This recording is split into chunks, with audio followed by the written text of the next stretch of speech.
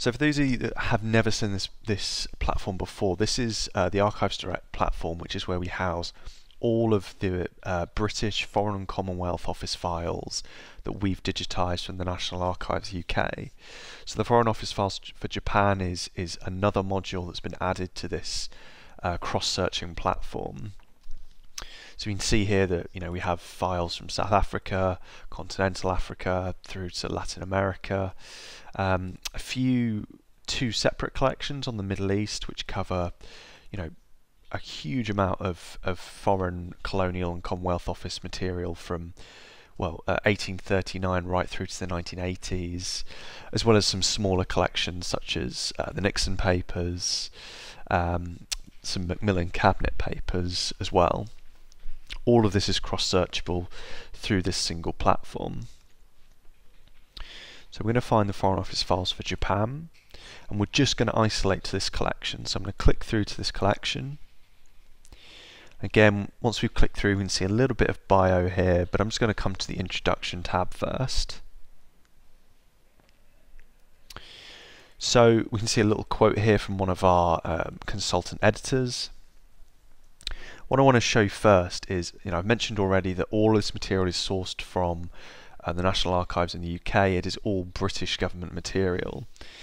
Just to give you a quick idea of the years that are covered, we're focusing on the first module today. This is the first module that's been published, and we cover the years 1931 to 1945, and we're going to be looking at a lot of material, reports, memoranda relating to Anglo-Japanese relations through the Second World War, reporting on maybe sometimes American military aggression or vice versa, Japanese military aggression against America, and as well as looking at Japanese military intervention in French occupied Southeast Asia or parts of China as well.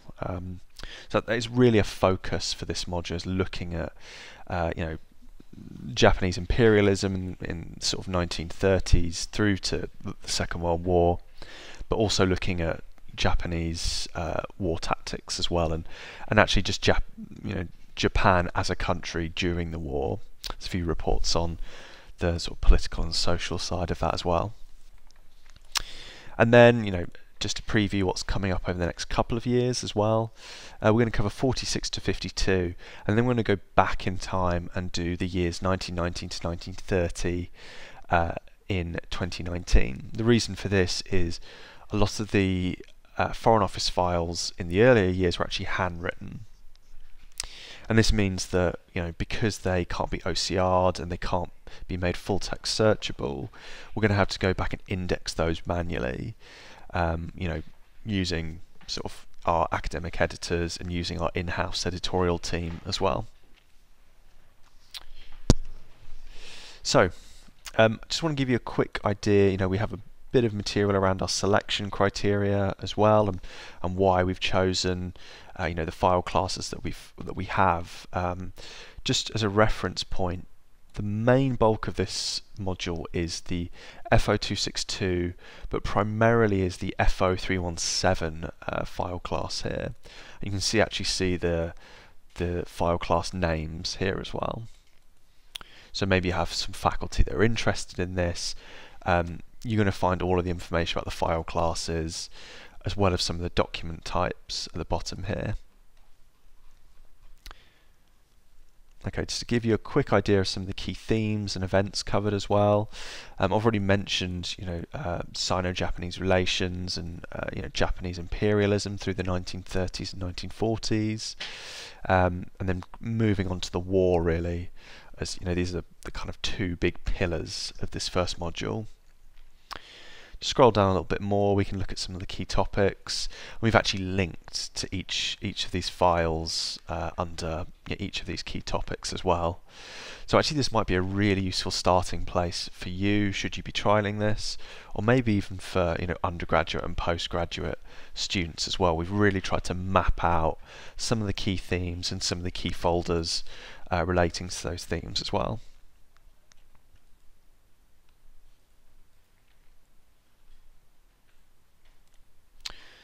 So, for example, here we have War in the Pacific, a massive key theme, and some of the different files here that we can click through.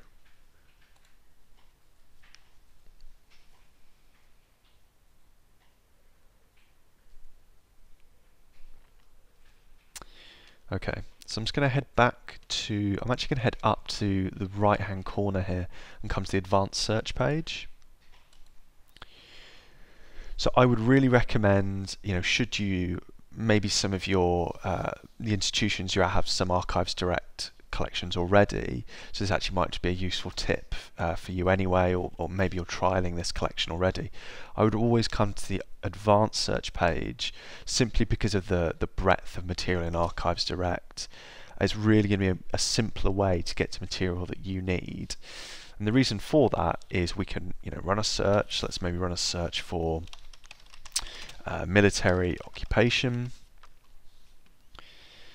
But the important thing is I can actually filter by collection. So let's say you already have Foreign Office files for China. We can maybe run a search for both of those together. But for the purpose of this webinar, I'm just going to run a search for the Foreign Office files for Japan. So I've refined by that. I can refine by region as well if I really want to be specific. Or more importantly, I can actually refine by government department as well, or by date. I'm just going to stick with my collection filter there, and just to give you an idea about this page, we can see some of our previous searches here. So I've been doing some searches in the past.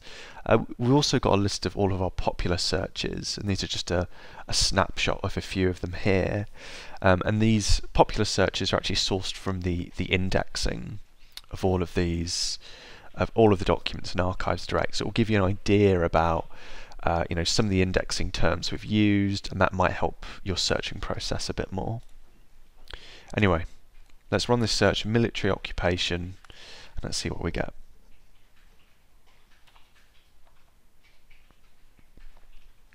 Okay, so this is what the search results page looks like. Again, we can, we've had 575 results here. That's quite a lot. We can refine that search results list even more if we need to, but let's just take a look at some of the files here. Again, we can sort this list alphabetically. We can sort it by National Archives reference, so folder reference number, or by date, or any of these metrics in the dynamic column on the right hand side. Okay, so I'm going to click into this file here, which is a briefing report on the spread of communism in Manchuria in 1933.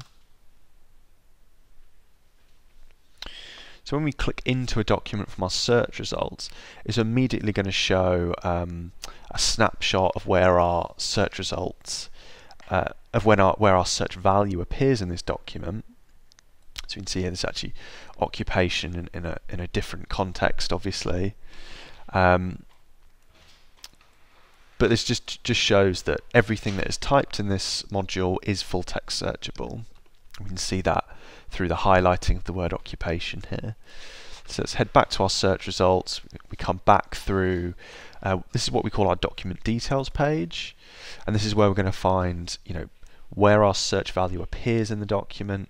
It's where we find all of our key metadata, and it's where we can actually browse all of the pages of a single document using the thumbnail viewer at the top here.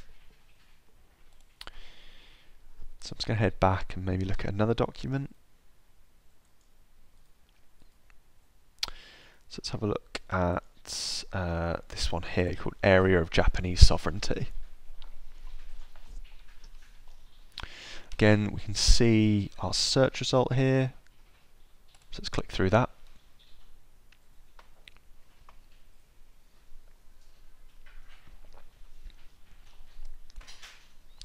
And there we are. So one thing I should point out is a lot of these documents are working documents. So these haven't been indexed and rescribed into bound or printed tomes, you know, much like some of the confidential print series that we saw in the sort of mid to late 19th century. These are very much working documents that are loose leaf and folded, and that, you know, once declassified, they still have handwritten notes and markings and sometimes redactions from you know, civil servants and clerks who were working with this material at the time. So this is very much, you know, these are working documents, things that, you know, the oil really would yeah.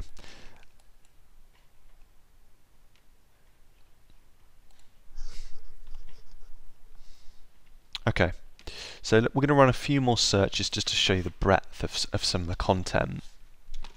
So as I mentioned before, I'm going to come back to the advanced search page. This time I'm going to run a search for war crimes. Again, refined by collection, so we're just going to focus on the Japanese files. So apply that filter, and let's run that search.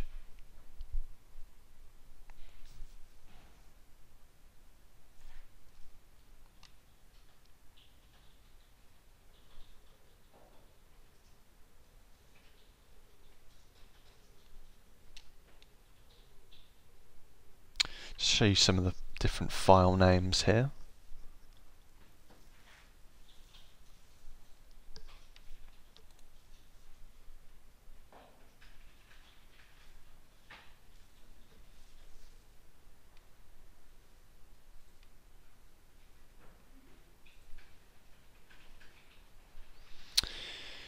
So one thing I just wanted to point out of this document is we can see this title is obviously espionage. We have, you know, a date, collection, and region. One thing I wanted to point out is the places, people, and topic metadata fields. So these are actually all clickable. These are hyperlinked, and we can actually run a search through this document of these terms. You can see some of the topics here. This should give a researcher an idea of some of the themes and some of the topics addressed in this file, which is extremely useful, particularly for some of these folders that are sometimes, you know, over 100 pages long, and contain several reports, several you know, pieces of memoranda relating to different topics. Having this topics metadata field will give you an idea of some of the key focuses in this folder. So I'm just going to head back.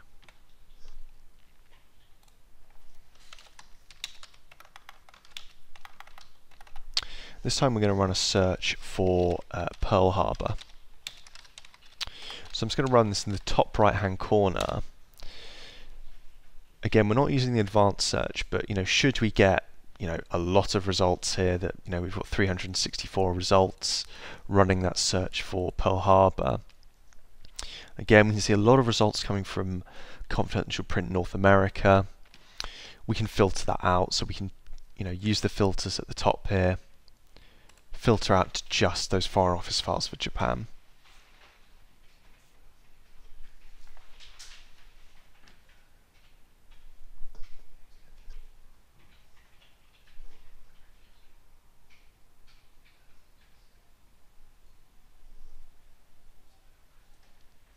Okay, so I want to show you this document here called Japanese Troop Movements. Again, when we click through, we get a snippet, all of our search results. We can also pull the metadata down as well. You can see all of the different topics covered in this folder.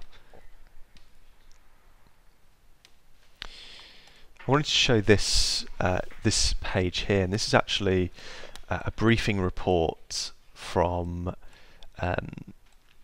the Ministry of Information, which was actually based in India, but would would ship information through India out to the Far East. You know, British consulates and embassies out in the Far East. This is actually a report briefing characteristics of the Japanese attack on Pearl Harbor, and what those characteristics were, and how British occupied territories in the Far East should prepare if a similar attack was to occur. And I think this report particularly focuses on Singapore. So how would the British prepare if the Japanese were to attack British possessed Singapore? So you can see here they focus on the date chosen for attack, the military tactics that were used as well.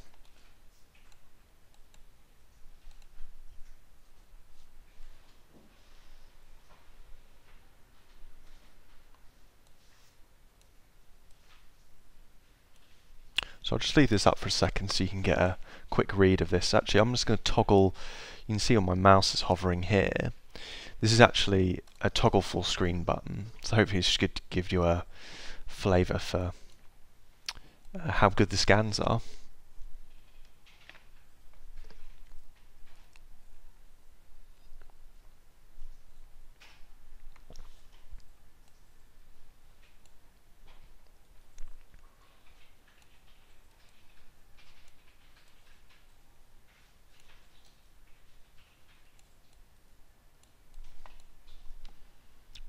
Move to the next page.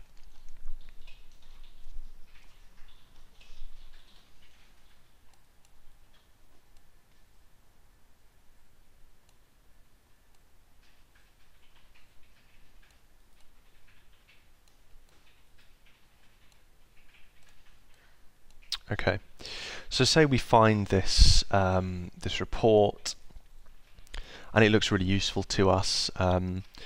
We can actually download this to PDF if we need to, or we can save it to our personal repository within this database. And first of all, how do we download this to PDF? Well, you simply come back to the document details page here, and we just download the entire document to PDF, or we can just focus on a series of images. So we were just looking at a report there from image 50, so we could download image 50 to image 60 using the drop downs here. Or, as I mentioned previously, we can actually add this to our personal repository. I've just clicked the button there and we've added it. And if I come up to my archive at the top here, you can already see I'm logged in. It takes 10 seconds to create an account. It's really quick.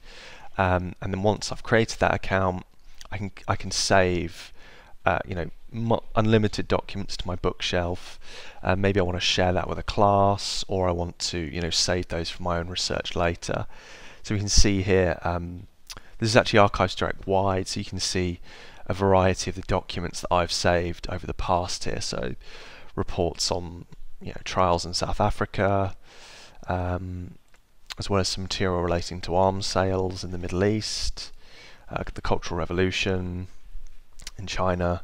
So really varied, and this can all be housed in the same place, safe for you forever. If I just head back, the last thing I want to mention on this page is actually the citation tool as well. So we can export our citations to EndNote, RefWorks, or Zotero, or any of the sort of plain text formats here as well.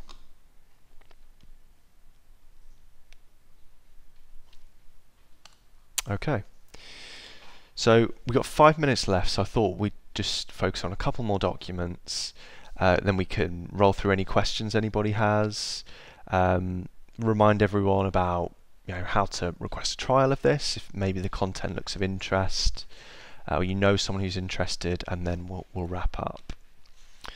So I'm going to run a search for morale and civilian in the top right hand corner here.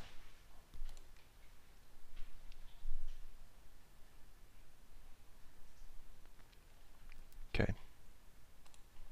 So again, this is an FO371 file.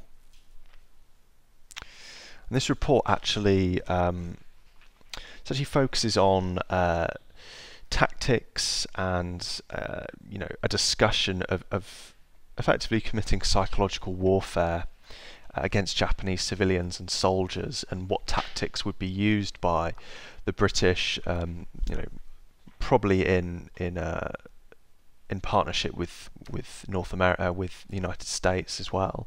So I'll just let you have a read of this as well. Again, we can see the yellow highlighting here where the OCR has picked up our search values as well.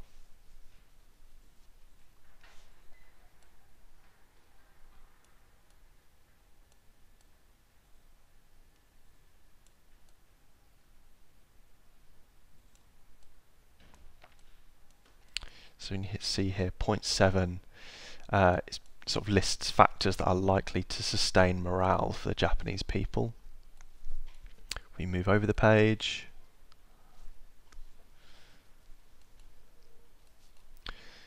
So we can see here this is talking about how an attack on morale has to be about attack on ideas. So the zeitgeist, as it were.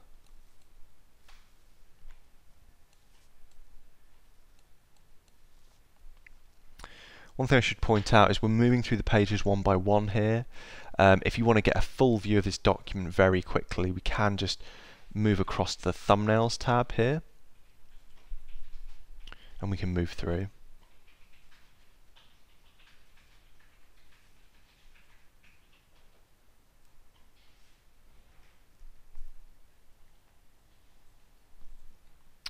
Okay.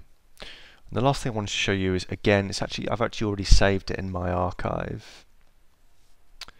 And it's this this document here.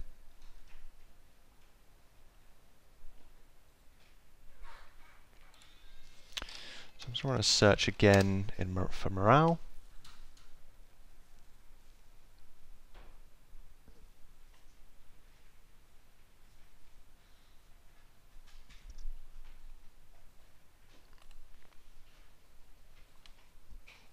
I just wanted to show you the annex to one of these documents here. So this is effectively a printed version of summarising some of the memoranda and telegram briefing as well.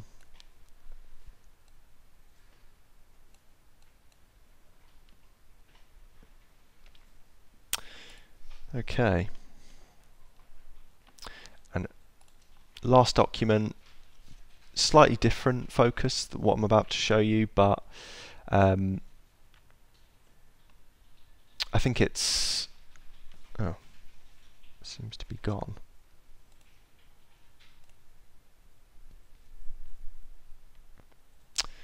Okay, let me just quickly find this document.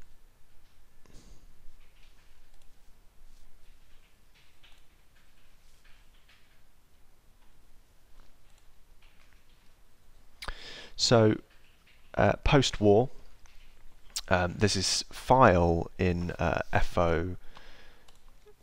FO371 which focuses on post-war independence of Korea, but also Korean people in Britain and the United States as well, and what their activities were, how they were behaving, what their morale was like. And I found this quite interesting, really from a area studies or cultural studies point of view, simply because you would assume these FO files focus just on political history or international relations. A lot of these files are actually very, very relevant to looking at East Asian communities in the United States or Britain as well. So if we just scrub through some of these pages here, I found this really interesting Free Korea newsletter, which is attached as part of a briefing report back to the British Foreign Office in London. So if you have a faculty that may be focused on Asian communities in the United States or in Britain over the Second World War period, I actually think there's a lot of material in the Foreign Office files for Japan that that may prove really useful as well. This isn't just a focus on the war, but also the effects of the war on East Asian, American, British people during the time as well. Okay, I think that's all we have time for. Do we have any questions? Or is there anything maybe anyone would like to take a look at while we're here? If anyone would like a trial, please do say. We can absolutely get that set up for you over the webinar. You can get in touch with me afterwards. Get in touch with us through Facebook and Twitter as well.